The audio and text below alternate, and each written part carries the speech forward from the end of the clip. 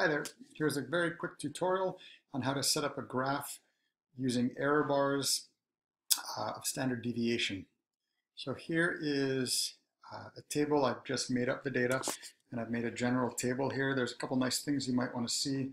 I've included my uncertainty up here, plus or minus. That's my uncertainty. One thing I don't like is the decimal places are different for each. I can change that very quickly here. I have even decimal places set up that match my uncertainty, so one decimal place, and that looks good, right? And my sucrose concentrations over here. I should probably have units there, but we'll do that next time. So to make a graph, I'll have to find the averages. So I want to find the average, and to find the average of each set, each test, I can type in equals. I start typing and you'll see it just pop up here, average. If I just typed in average, that's fine. I put an open bracket and then drag everything I want in, close the bracket, hit return, and we're good. That's one. Here's the shortcut. Take this small square here in the corner. While this box is highlighted, drag down, and it'll repeat that formula for each row. So we have the averages now. That's great. Now, our error bars, what we like a lot of times in biology, are standard deviation error bars. In other words, we're going to go around the mean and show the data within the area of the mean, clipping off the end bits. And we'll talk more about standard deviation in class. To get the standard deviation, to get that, I type in, and let me make that look beautiful here. Whoops, sorry about that. So to get that, I type in equals STDEV. There's many different kinds. We just use the straight up standard deviation. And I drag again the data that I'm looking for. Now a lot of decimal places here. So let's shorten that up to one decimal place. Makes it easy to work with. What that tells us right now is this.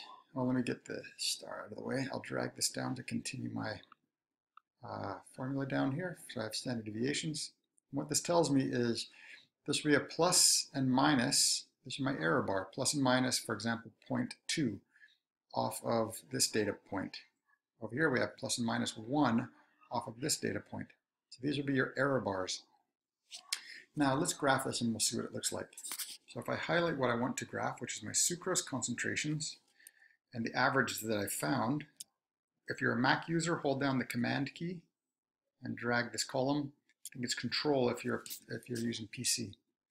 And then we can go up here to Insert and look around for the graphs here with the dots. What we like are scatter plots. So this one, for example. Click it. And we have a pretty good graph already, actually. We can see our data points here in blue. And here they are. It figured out a nice range here for us, so this looks pretty good. Now, what we want are the error bars. So what I can do is go up to Add Chart Elements, and you find error bars here, but it's actually a little more complicated than this. If you just click standard deviation, you'll get the wrong error bars. So what we want are more error bar options. And over here, again, we want to customize this. All right, so we're going to customize this, and we'll customize the values, specific values. Oh, there it is. And we'll use our calculations for standard deviation over here.